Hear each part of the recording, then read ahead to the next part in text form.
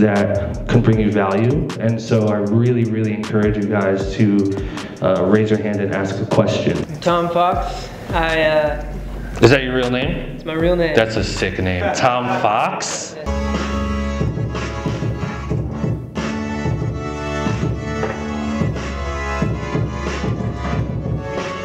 Clap it up! Yeah. That was super fun. You're at a high advantage because you can play instruments and you have experience in these different things, like doing the Vox stuff, and like if you're able to like make a beat like that, then you really can do anything. You know, you can make complex stuff, simple down the middle stuff that's more tailored for like rappers or like some top line singing. You also write and sing. I really want to work with Tyler, the Creator. I know it's kind of out there. Yeah, totally. Wield it into existence, you know.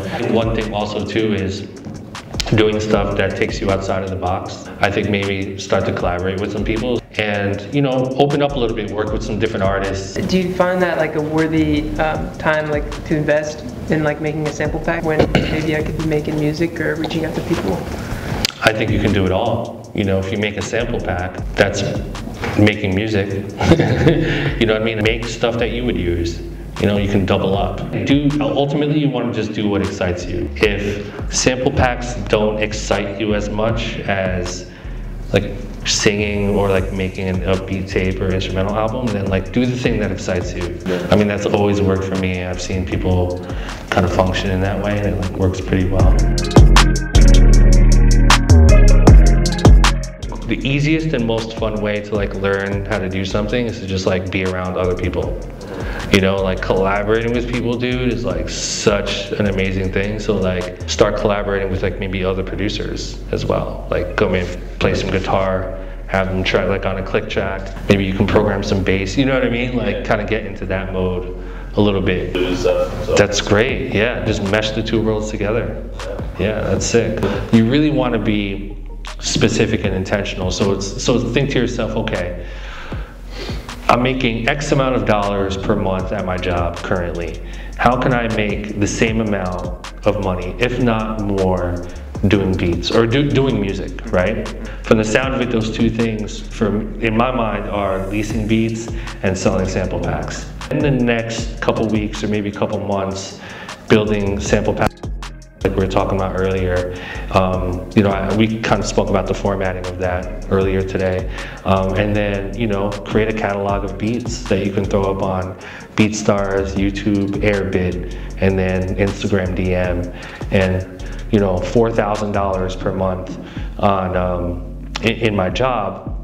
How can I make $4,000 per month with music? So if I release a $30 sample pack every month and I sell 30 of them, that's 30 times 30, so that's $900. You know, if I do a $50 non-exclusive lease and I release 20 beats per month and I can lease each one of those beats twice, that's, you know, what is that, $2,000 or something like that? That's kind of the process and the thinking, you know? So it's really being intentional about generating income that could allow for you to, you know, quit your job or at least cut your hours or whatever the case may be. I think that's a big goal. The sample packs thing I've thought of, but for some reason my mind was first like, I'm gonna release these for free to like gain some traction rather than just charging out of You definitely don't. You definitely don't want to do that, because if you get people into the habit of like knowing you're releasing stuff for free,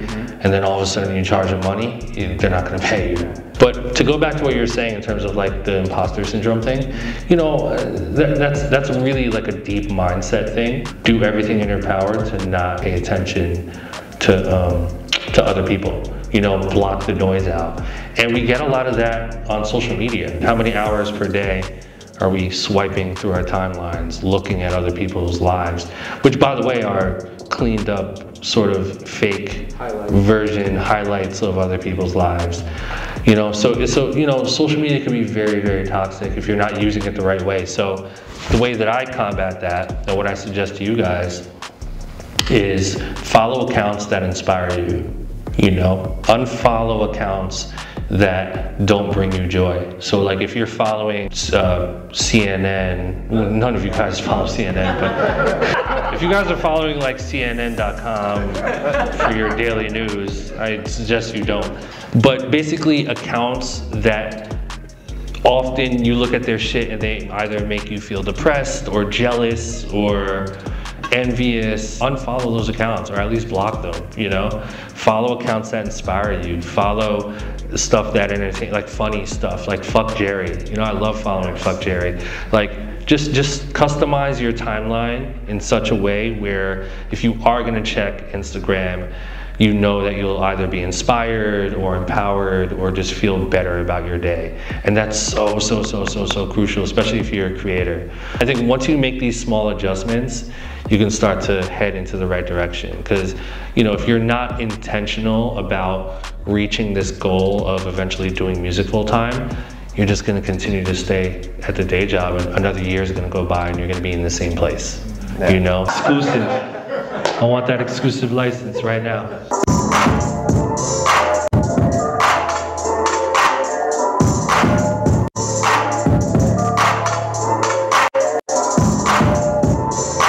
Placement beats, right? A lot on my social media, I talk a lot about if working with artists is your goal, then you want to create a bed of music that isn't overly complicated and being mindful of creating music that an artist could write to.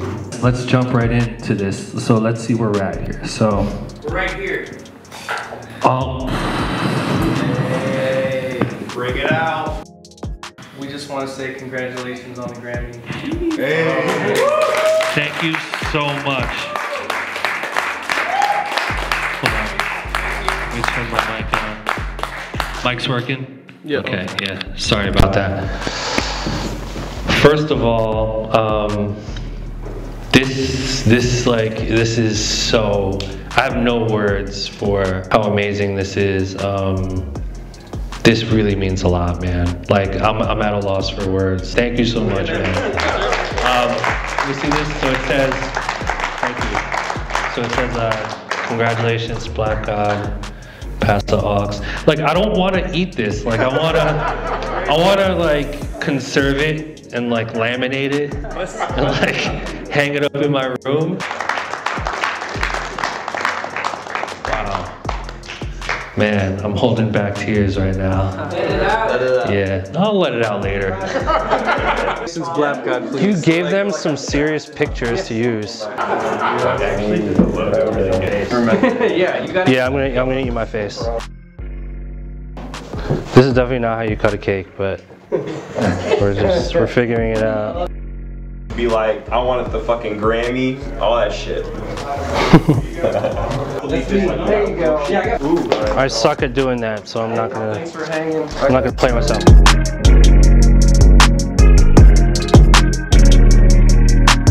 I want another slice. Don't judge me.